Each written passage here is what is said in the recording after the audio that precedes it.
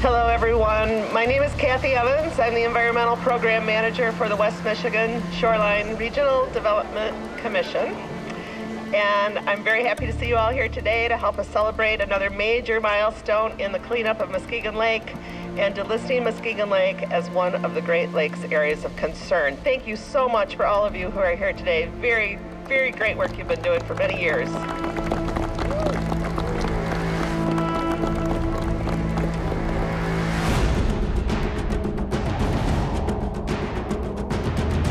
Muskegon Lake Shoreline was the place to put industry.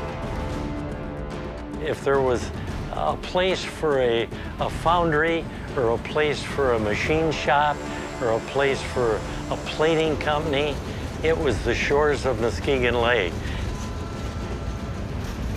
It was unbelievable, the treatment that the lake got in those days, because Muskegon Lake was used as a dump.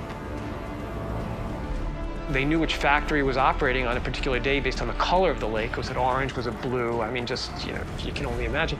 And of course, you had a tremendous amount of smoke coming out of these factories, foundries, and paper plants, which we also had on the lake.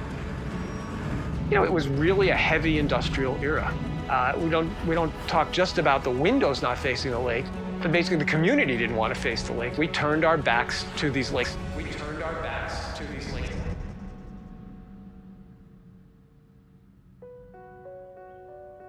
Back in 1990, I was expecting our first child and very excited to move into this beautiful community.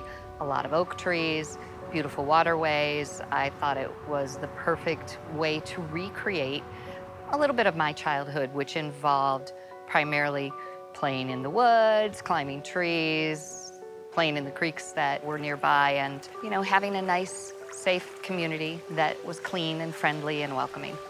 And we thought we'd found that here. It was shortly thereafter, in about 1994, when we discovered that parts of Muskegon Lake were highly contaminated, and the little creek that I had been taking my children down to play in was actually very contaminated. This is the Division Street outfall, and if you look right here, this is the old historic sewer pipe. Had waste from a number of industries that were located along here. There also was a battery recycling operation that took lead batteries and also mercury switches. This area was very contaminated with heavy metals, and you wouldn't think of going in it. I mean, there was oil sheens on the water. 30 years ago, if you'd came to this property, you wouldn't recognize it. It was a spider web of roads all across the upland area. The shoreline was full of huge slabs of broken concrete, and people would just pull right up to that and throw anything they wanted right over the hill where nobody would see it. Well, we saw it. I started to talk a bit with my neighbors about what their values were, and did they value their property? Did they value their community? And most importantly, did they value their health? And the one thing they said, it'll never get cleaned up. And that kind of stuck. And that was the attitude in the area, that it's so bad around here that nobody's ever going to clean this up.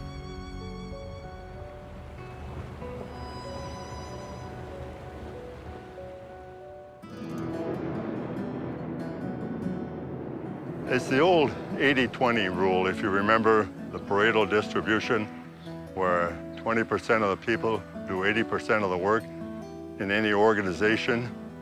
And the 20% of the people that we have in this community that have tackled the environment really make a difference. We had too much pride in our community and our waterways, and we just wanted to come down and make it better. Well, Muskegon Lake is an area of concern, and it's one of an original 43 areas of concern throughout the Great Lakes. What an area of concern really is, it's a water body that's really not meeting water quality standards for a number of different beneficial uses. So Muskegon Lake had 9 beneficial use impairments. We had the loss of fish and wildlife habitat, degraded fish and wildlife populations. We had sediments that were contaminated that degraded the benthos. We had eutrophication and undesirable algae on Bear Lake. We had restrictions on drinking water, and fish and wildlife consumption, and a number of other impairments.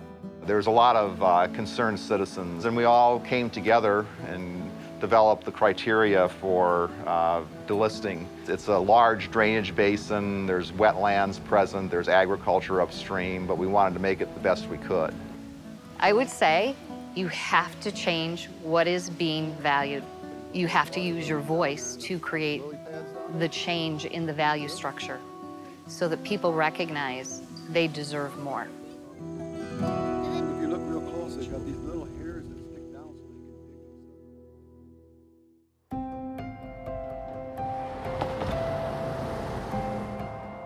can dig. If you took semi-trucks bumper to bumper from New York to San Diego and up to LA, of contaminated mud has been removed from the Great Lakes under the Legacy Act.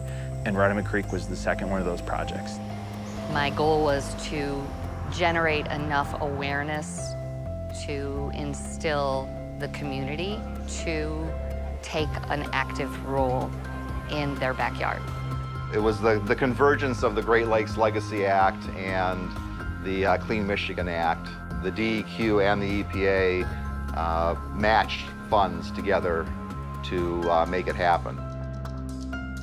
80,000 cubic yards of sediment, enough to fill a football field. It just takes a little heart, is what it takes. You just got to go down. If there's a place you love and you don't like the way it looks, don't leave it up to someone else to make the difference. You are somebody else. You are the person that has to go out there and do it. As part of the remediation, when they took all the contaminated sediment out, they did restoration. You can see nice native wetland plants that are growing here. You'd never have that before. This was all concrete and rubble.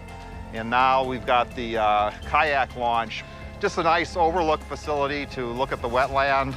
The model under the Area of Concern program of bringing diverse stakeholders together works, you know, and it's an ecosystem view of everything. So we can look at it more holistically and get a more sustainable outcome. This has been going on for 10 years, and we're starting to really see not just the short-term, success of our efforts, but the long-term success of our efforts. This legacy of contamination is what the Legacy Act is designed for.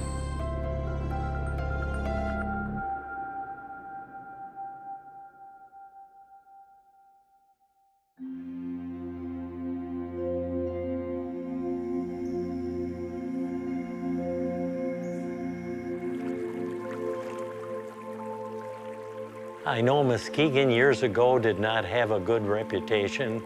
It was considered a dirty industrial town, and what it was doing to what nature had given Muskegon was a crime. I'd like today's students, when they're asked, where are you from, to look up and say, well, I'm from Muskegon, and I'm proud of what we have in Muskegon. I think what we need to do to make this happen is to get more people out on the water.